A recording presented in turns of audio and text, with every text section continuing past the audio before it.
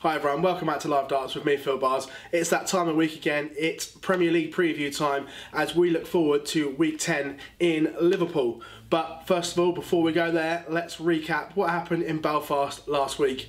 First up, Mensah Suljovic beat James Wade 8-6. Mensah played James like a fiddle again. The pair met a few weeks ago in Nottingham. It got a little bit spiky. Same again on the Euro Tour. James thought Mensah was deliberately sliding him down.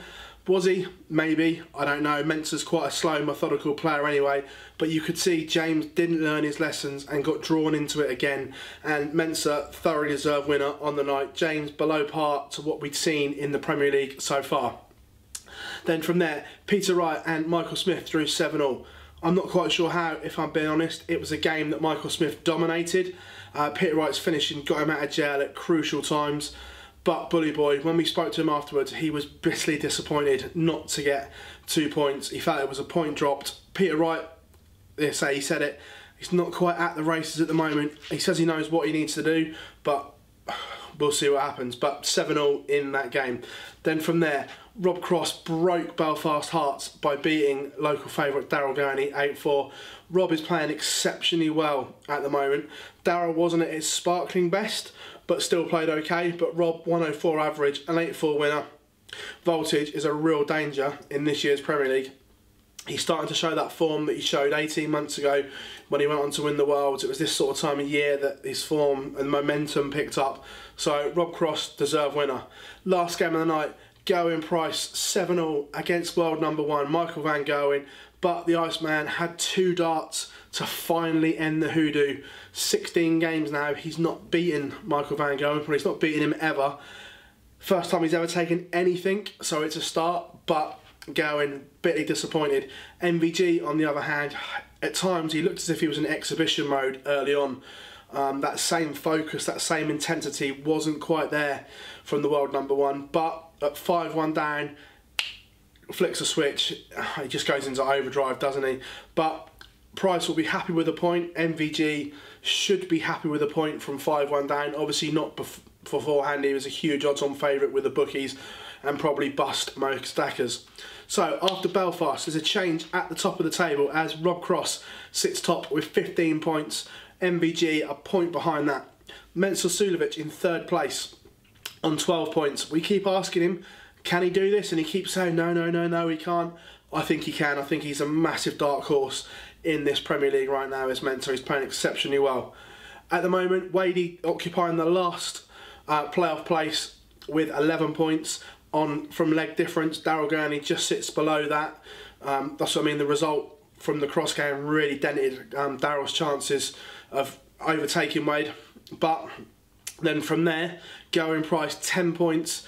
Again, the Iceman will feel he's got a massive chance now. He's played MVG already in this knockout stage where the others have to play him. So he will feel he can get some momentum behind him and gate crash that top 4. Then from there, Peter Wright on 9 points.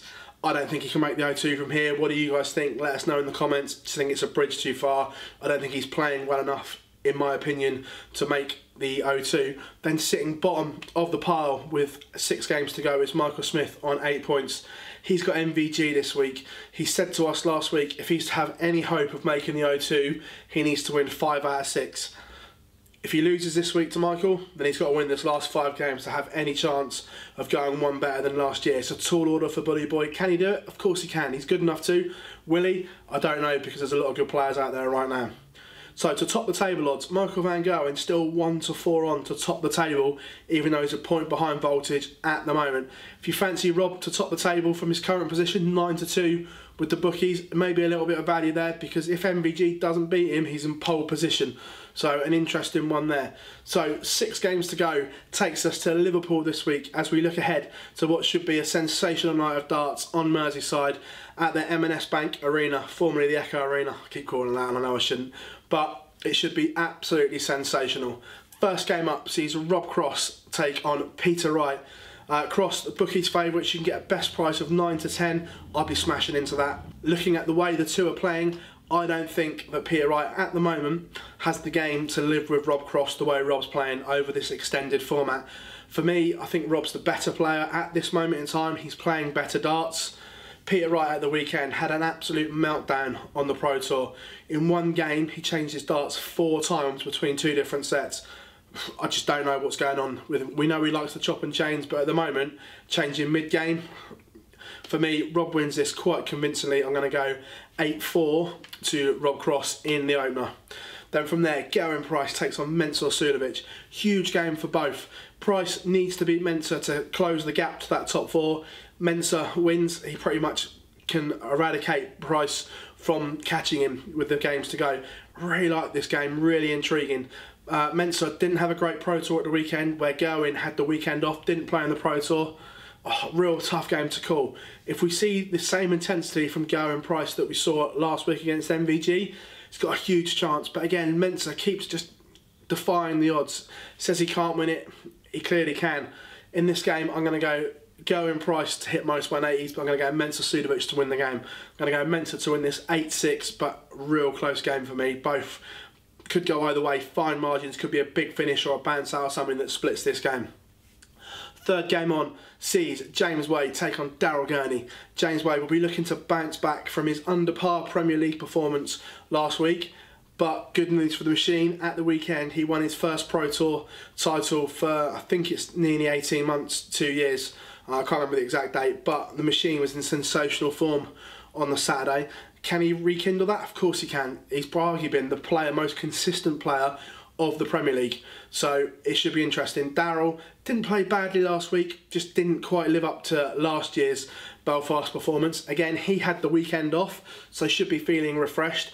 Looking forward to this game, I have to say. Quite intriguing, because Wadey just goes like that, and the form of Daryl Gurney, it's all or nothing in this year's Premier League. I'm going to go Wadey to win this one. I just think his consistency will get him over the line. I know we said that last week, but I just think that Wadey won't have 2 under par performances in the Premier League. I'm going to go 8-6 to Wadey in this game. Final game of the night sees Michael Smith take on MVG. MVG odds on with the bookies, 3-8, best price you can get right now. Michael Smith 11-2. I think that just says that one's second and one's bottom as we sit right now. I'd love Michael Smith to win this game just to give himself a chance, but sadly I think MVG will win this game. I just think that overall consistency, Smith missing his favourite doubles at the moment as well. He's going inside 10s a lot, leaving himself 1 dart, 5s here and there. He needs to ping some big shots, some big averages if he's to get anything this. Sadly, I don't think he will. I'm going to go 8-5 to MVG in this game. So in the comments below, like you have been the last few weeks, give us your score predictions. There's been some great predictions and some great interaction on all this post, whatever platform you're watching this on, whether it's Facebook, Twitter or YouTube. Give us your score predictions. Remember, follow us at Live Darts on all social media platforms, Facebook, Twitter, Instagram, YouTube and the website for all you need to know about this week's Premier League, whether it's the betting odds, whether it's how to watch it live, how to stream it. We've got everything covered for you here at Live Darts. And again, thank you from me and Jay for all the amazing comments that you've given us over the last few weeks about the coverage, starting from a Tuesday right the way through to Friday morning when we get the last of the interviews out. So thank you very much, and we'll see you all soon here at Live Darts.